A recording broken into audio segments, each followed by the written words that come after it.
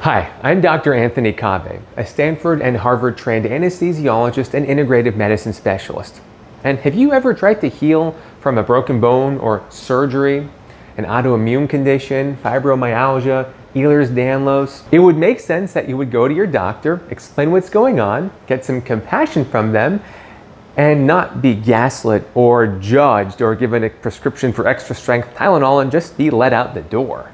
Why are doctors so stingy with pain medications? I'll share with you how you can speak with your doctors to get the care that you deserve and get the pain relief that you need. Medicine's greatest secret is our inner healing potential, and it's most powerful under anesthesia, when we let go of the reality we think we know.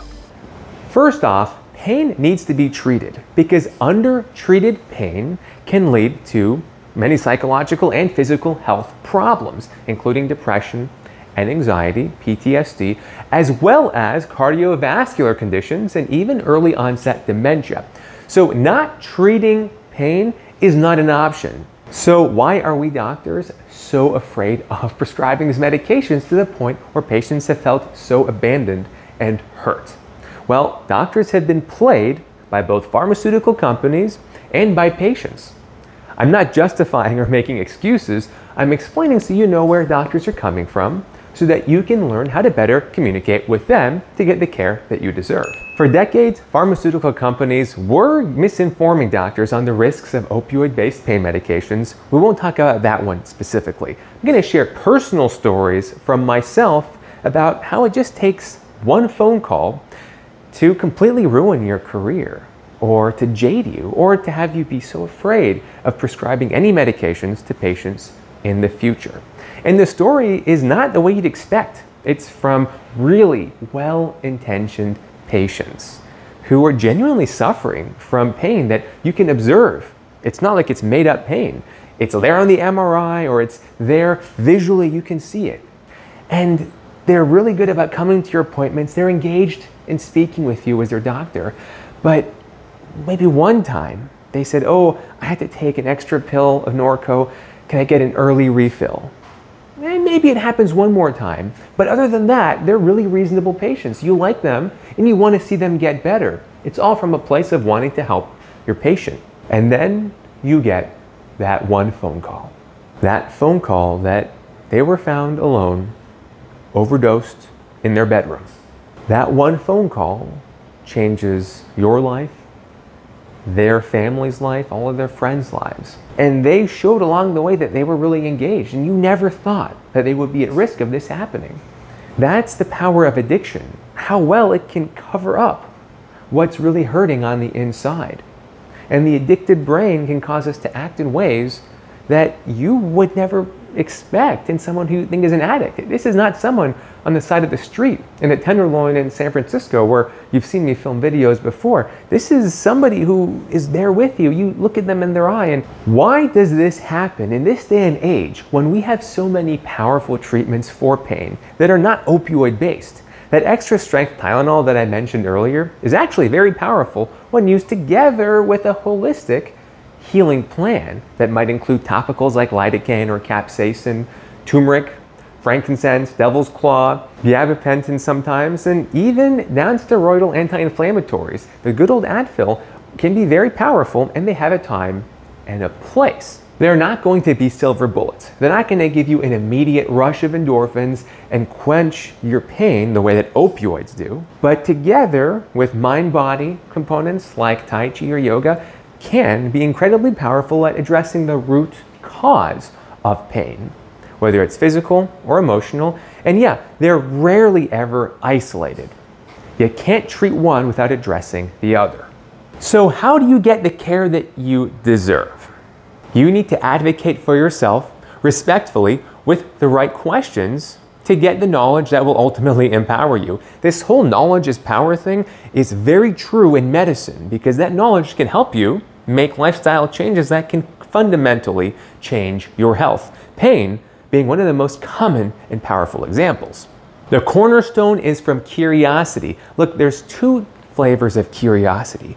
I type and D type. The I type of curiosity is what we call interest or inspirational, where you're genuinely curious about what's going on in the world around you.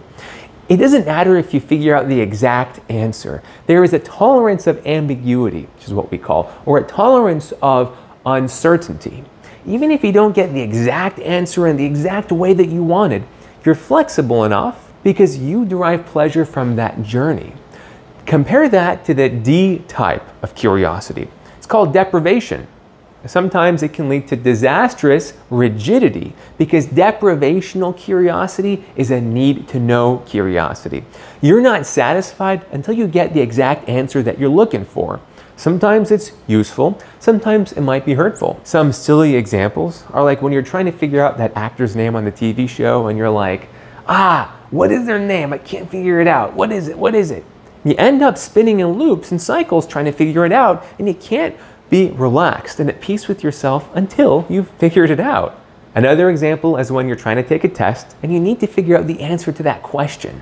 You can't lie still. You can't relax until you figure out what the answer is. Another example is here in the operating room, where you might be really anxious before surgery, not knowing what to expect and what's going to happen, and you can't lie still, and you end up getting anxious and afraid because you need to know exactly what's going to happen and you just don't know. Once again, there isn't that tolerance of ambiguity. So when you're talking to your doctors, you want to approach all of your questions from a place of that I-type curiosity, that genuine interest. Not only is it healthier for you, but it helps your doctor better communicate and understand where you're coming from. You see, doctors have this talk called RBA. It stands for risks, benefits, and alternatives.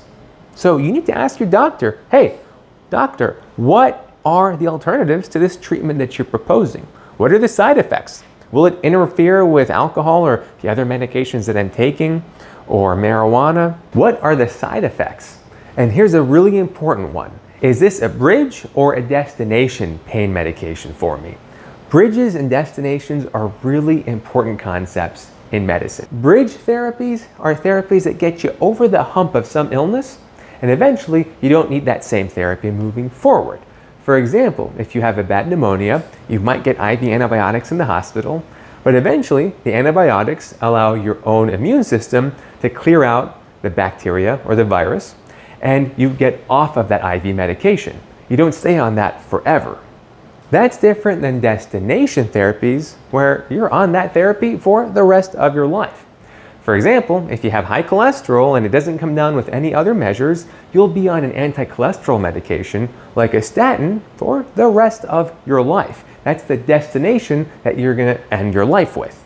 So you can ask your doctor, is this a bridge or a destination pain medication you're giving me? Is it going to be strong enough to help me get over the hump so I can do my PT and let my body begin to heal itself from this pain? Or is this a medication that you expect for me to take indefinitely without a plan on how to get off of it? Let your doctor do the talking and the explaining for the clinical rationale behind their suggestions for you. You also don't want to necessarily blow off evidence-based therapies like that Tylenol that I mentioned earlier. A lot of my patients think that it's a joke, but when you combine Tylenol with the other modalities that I mentioned, it can actually be very effective. And if you haven't tried them before, you should ask yourself why you're fighting it so hard. And if you have tried it before and it hasn't worked, you need to tell your doctor that so that they know that you've tried the totality of what they've already suggested and that it hasn't worked. And you do that by sharing your observations to be proactive in the pain plan. You need to share what the triggers are, like when I open up my bills, this pain gets worse, or when I get in arguments, or from certain foods, or certain positions or activities. The more data you're able to give your doctor, the more they'll be able to engage with you to better find a pain plan that works for you. It may or may not include opioid-based pain medications, but if it does, it'll hopefully be done in the most responsible and safe way for you. Advocating for yourself helps your doctor know more about you so that you can ultimately gain more control over your healing plan. And you have more potential to heal than you've probably ever been told. There's no one else out there who can advocate for yourself better than you can. And I hope that you feel empowered to stand up for yourself, to get the care that you deserve from your doctors, whether it's from the conventional base of medicine or from other natural treatments that are often safer and with fewer side effects.